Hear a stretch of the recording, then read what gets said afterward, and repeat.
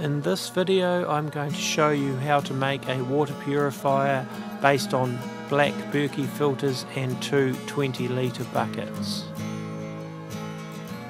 The Black Berkey filters, according to Berkey, will kill 99.999% of viruses, pathogenic bacteria. It will also get rid of pharmaceutical drugs, inorganic materials, pesticides, heavy metals, etc.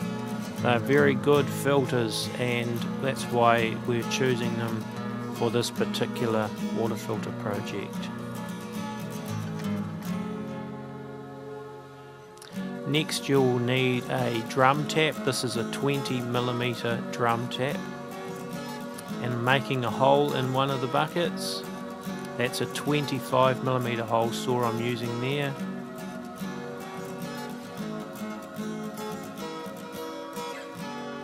Once you've drilled the hole, file off any rough edges and burrs. This will help prevent leaks.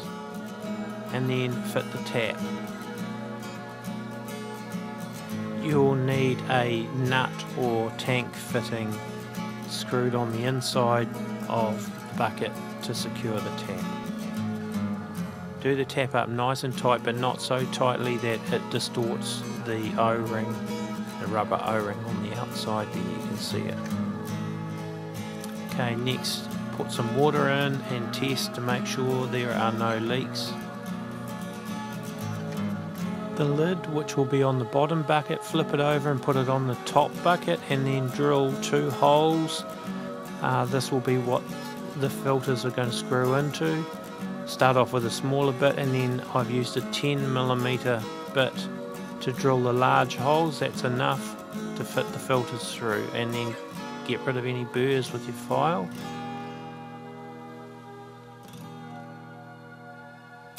And put the washer on the end of the filter, a rubber washer, and put the filters in through the bucket. This is the top bucket, and then screw them on nice and tightly.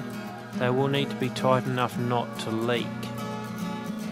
One other point before you fit the filters, make sure you've primed them as per the Black Berkey instructions which come with the box and the filters. And here's what the filters look like when they're fitted to the top bucket. Sit the top bucket, which contains the filters, onto the bottom bucket, and then pour some water in. It can take a few minutes before the water will actually begin to flow through the filters. And then check for leaks. If there is any water leaking, it will run over that lid of the bottom bucket. So if you've done the filters up tight enough, hopefully you won't see any water seeping over there. And neither will there be any water leaking from around the tap. Okay, fill the bucket up and allow the water to flow through to the bottom bucket, and then run it out the tap and discard that first lot of water. And once you've turfed that first lot of water, any water that you run through it from here on in should be pure, and your filter should be in full operational condition.